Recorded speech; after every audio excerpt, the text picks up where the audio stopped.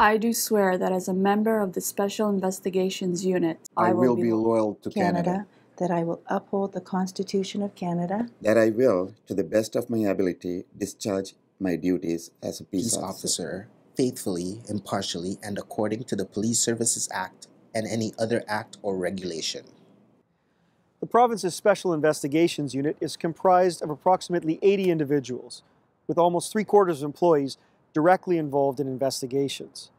Investigators, like everyone else at the unit, are civilians. They do not drive emergency vehicles, and they do not wear uniforms. Although some of our investigators are former police officers, more than 75% of our lead investigators were never police officers.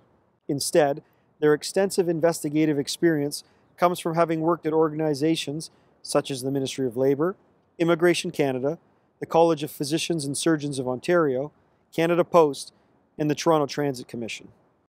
The few lead investigators who were once police officers bring with them extensive and valuable experience in serious criminal investigations and a familiarity with police procedures. Under the Police Services Act, a former police officer is prohibited from ever being part of an investigation involving a police service where he or she once worked. Want to know more? Visit our website at siu.on.ca or follow us on Twitter at SIU Ontario.